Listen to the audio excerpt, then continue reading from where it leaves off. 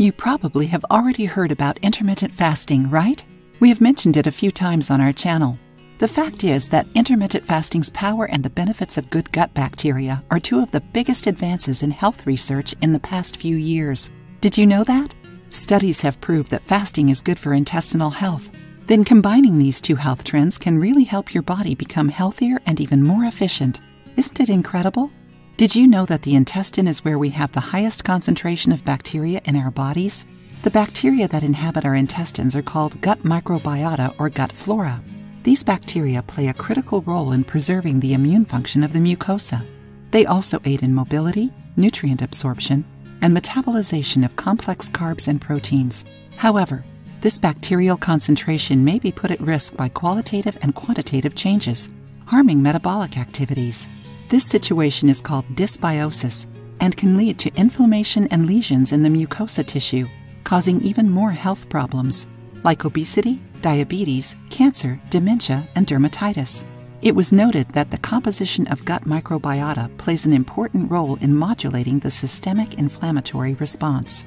For dysbiosis, the recommendation is a low FODMAP diet, fermentable, oligosaccharides, disaccharides, monosaccharides, and polyols, combined with probiotics, prebiotics, and synbiotics. Talk to a nutritionist to learn more about it. Also, fasting and its effects on the gut microbiota were subject to many studies.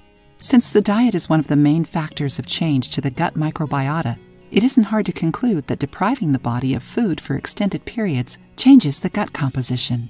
According to a research team from the Massachusetts Institute of Technology, MIT, Boston, fasting for 24 hours helps with the regeneration of intestinal stem cells.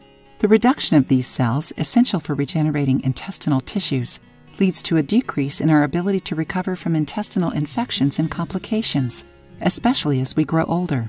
Stem cells are immature cells with remarkable properties. For example, they can replicate almost indefinitely and develop inside any type of cell, being essential for the growth and repair of many tissues. In the intestine, stem cells maintain and repair the tissue lining, which is renewed every 5 days. Incredible, isn't it? Besides benefiting the intestinal microbiota and protecting the immune system, fasting improves mood, increases metabolism and insulin resistance, helps in fat loss, and aids in muscle construction. How amazing is that? 2 things that help maintain a healthy gut microbiota are fasting for 12, 16, or 24 hours, and a diet high in fiber, monounsaturated fats, high-quality proteins, and whole-grain cereals. Interesting, isn't it? If you have ever fasted and benefited from it, share your experience with us. If you have intestinal dysbiosis issues, talk to a doctor or nutritionist. If you liked the video, give it a thumbs up and share it with your friends. For more recipes and tips, subscribe to the channel.